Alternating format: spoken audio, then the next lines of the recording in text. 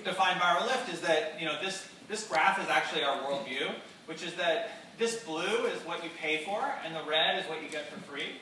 Or the blue is your owned media and your earned media, and the red is all of the, the blue is your paid and owned media, and the red is all of the extra you get in earned media. So we believe that the way you should evaluate the effectiveness of a campaign is not things like impressions and clicks, but whether or not when people see your content, they freak out and share it with other people.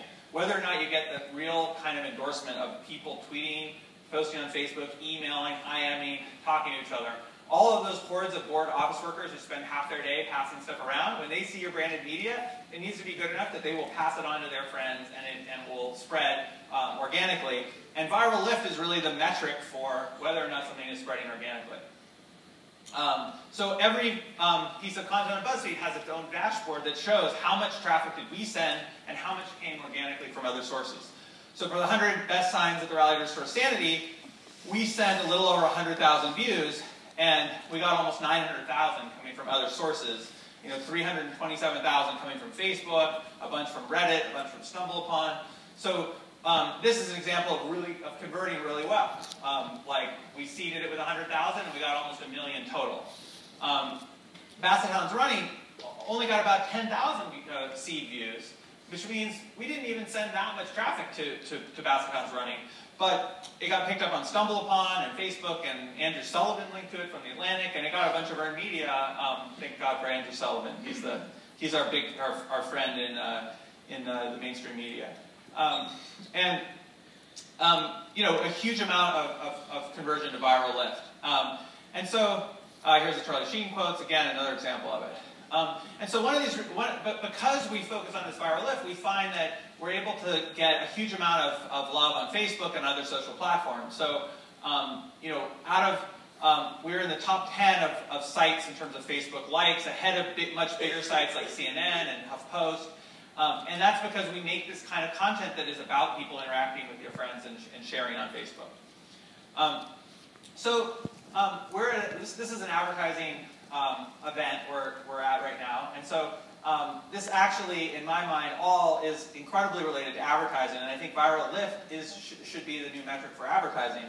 And so how BuzzFeed makes money is we are a partner for people creating and launching branded media.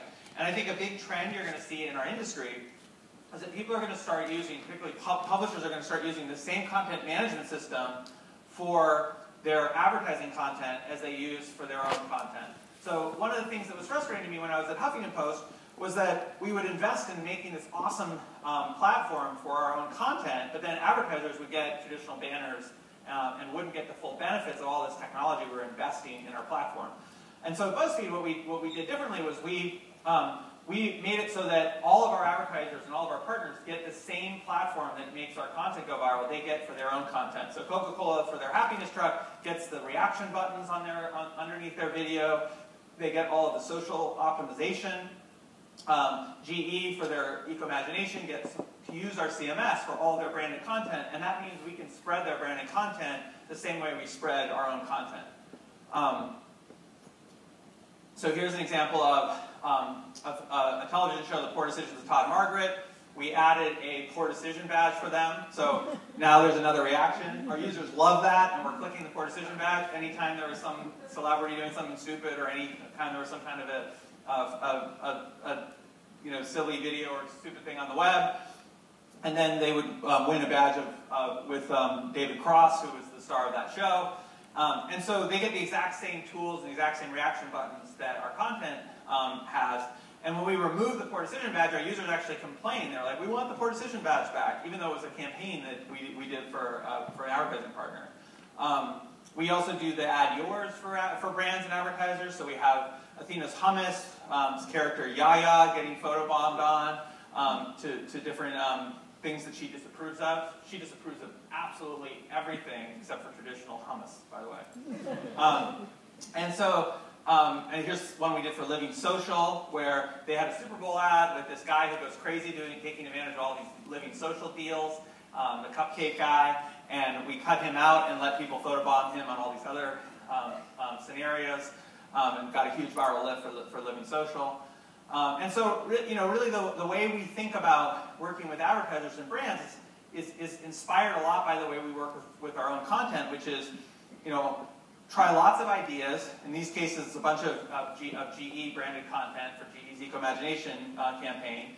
Push that content across the social web and measure where you're getting the viral lift and where you're getting the sharing. And then push to get as big of a lift as possible in terms of earned media when people see your content and share your branded media. And so these are really sort of the secrets to, does the back button work? One other note about this is that I think another kind of interesting industry point is that publishers have been really good at making engaging